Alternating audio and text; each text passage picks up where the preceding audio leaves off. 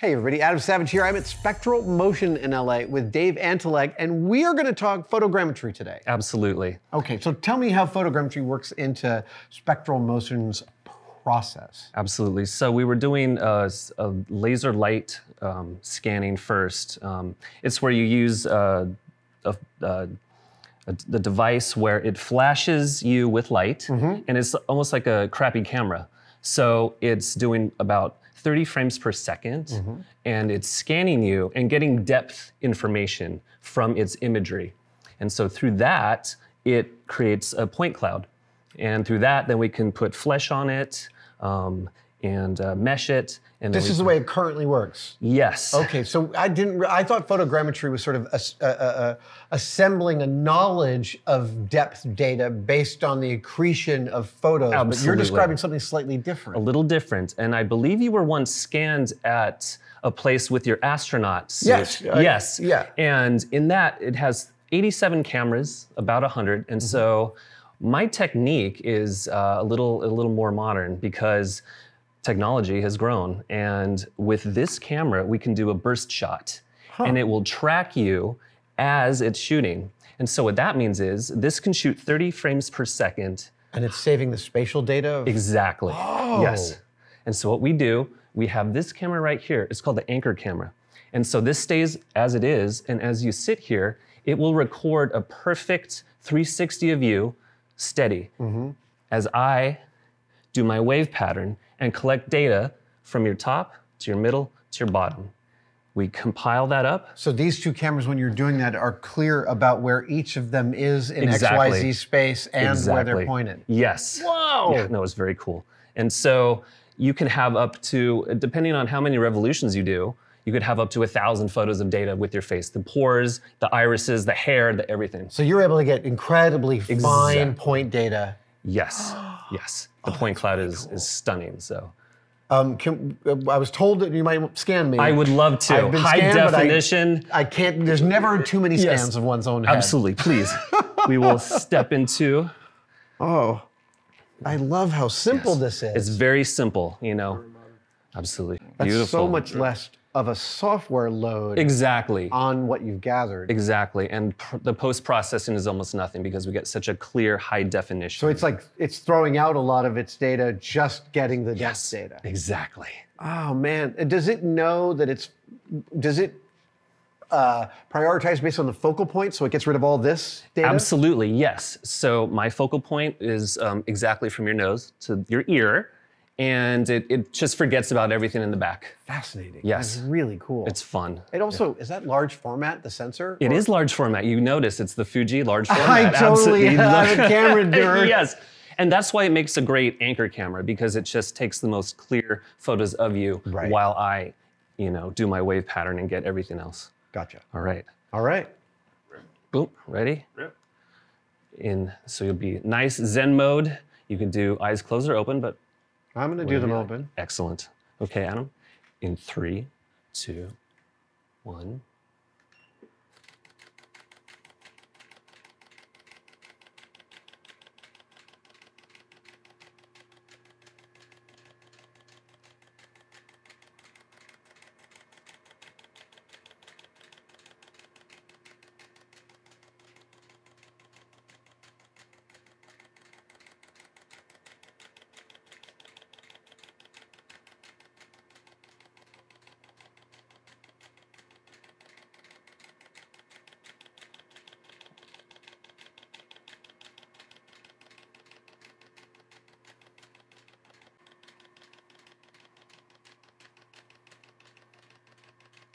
And in 3, 2, 1.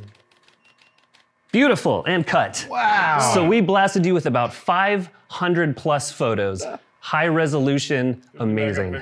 50 megapixel. Now I have a question. If you're gathering point cloud data at that fidelity, then there's certainly going to be artifacts from my breathing that have to get averaged out. Am I right? You're absolutely correct. Fortunately, this program, Reality Capture, negates that movement. It negates breathing.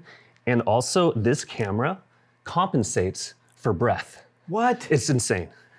That's totally insane. It's so cool. How do you know roughly how it compensates for breath? Yeah, it has this AI within the camera itself. Oh, wow. So this is the first generation with the Sony that uses the AI, and it actually can compensate your breathing.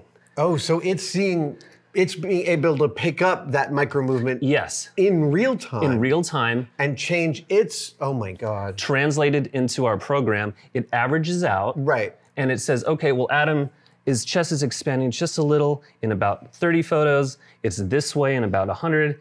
It averages out, and it's... Now I know that a lot of times you're making stuff to fit on bodies. You're making hard objects to fit on soft bodies. Absolutely. So have you come across any cases in which it falls down a little bit? Like it's not a perfect fit, or you have institutional knowledge of adjustment that you need? I have institutional knowledge of adjustment, and also with our laser scanner, we do scale. So the real process, we'll have you over to the laser scanner and just quickly scan your ear. Because that's really hard to pick up from what's a monitor. Exactly. Gotcha. So we import the laser data into our program, perfectly match your point cloud, and you can print out a mask, wear it, done. Amazing. Yes. Wow.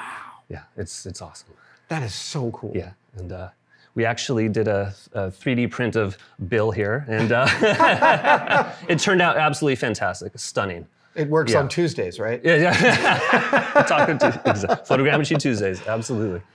That's really, how long have you guys been using this technology? So basically, I come from a long line of photogrammetry companies. Okay. And I just couldn't stand, Mike was so wonderful. He says, here's a massive budget. We need a cage, we need 100 cameras. And I say, Mike, I don't think you do, you don't. And he was so generous. He just let me do my system. Amazing. And it just turned out, he's very happy, and so will you be. So how long is the process of processing that scan? Absolutely. So we'll take our data set, and we'll put it into the reality capture software. The point cloud takes about 10 minutes to generate. To put a high definition mesh on you, about a half an hour. Okay. Texture information, about another 20 minutes. Oh my God. So you'll bake in about under an hour. And you guys can send us that data? Absolutely, we'd be happy to. I can't wait. We'll even 3D print you out. Amazing. Thank you so much. Thank you so much. All right, Adam, so we have your 3D print of the scan that David and his team down at Spectral Motion did of you. I am super fascinated to see how this looks right off the bat.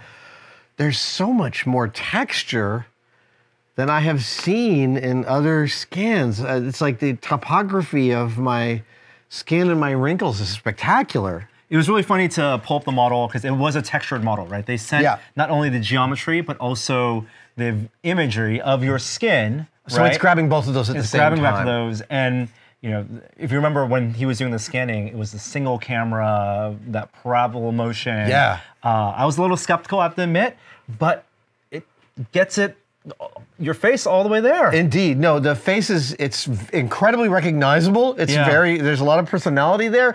The hair falls apart a little bit, but that's not the core competency of this scanning technology anyway. And we've seen plenty of scans that people have done of you, and hair is a tough thing to scan. Yeah. It's a tough thing to Like our friends at FBFX do that thing where they have a very modeled way of executing hair. Right, you basically have to kind of remodel it from scratch. I love seeing this noisy hair, noisy digitally, right? This is exactly how you imagine like a point cloud looking at a computer, and I thought it was just really cool to see it realize. I totally do too. And there's a way in which, because my hair hasn't been stylized, it feels very much like you're looking at a clay sculpture. Yes, very much. Oh yeah, and the way I'm looking at it from different angles, they did a great job. They really did. Yeah. And the whole thing is without a massive array of cameras, a single camera. I mean, we always the axiom of having more tools just reduces the amount of time you need, but they're adding time and technique with a very modern, powerful single camera, and that's a pretty cool result. That single camera is amazing, and they're using this to create physical bodies for working on prosthetics, right? Yeah. Yes, right. yes. So it's a very different use case than maybe building a whole costume off of the thing. Yeah, absolutely. It's the modern life cast. Yeah. We did this before off camera, but Like, hey, it's just, that's my body half scale, that's my head half scale. They seem to work, as appalling as it is to see them like that. Sorry, everybody. We're going to add this and the file to the collection of Atom scans. Amazing. Given how simple that process was, there's so much amazing detail in this. I'm really impressed with the technology. Yeah, very cool. Thanks to the team at Spectral Motion for having us, for giving us this demo, and for adding another Atom scan to our collection. So much fun. Thanks, guys. Thank you guys so much for watching that video. I would be remiss if I didn't tell you we have some excellent merch. We have a 5-pack of demerit badges for sale right now at tested/store.com. We've got the I hung it off of level demerit badge, the I built the chair backwards demerit badge, the I hit my thumb with a hammer demerit badge. We've got the stapler in my finger demerit badge, and my favorite, I stuck the duct tape to itself demerit badge. Get yours now, tested/store.store, tested-store.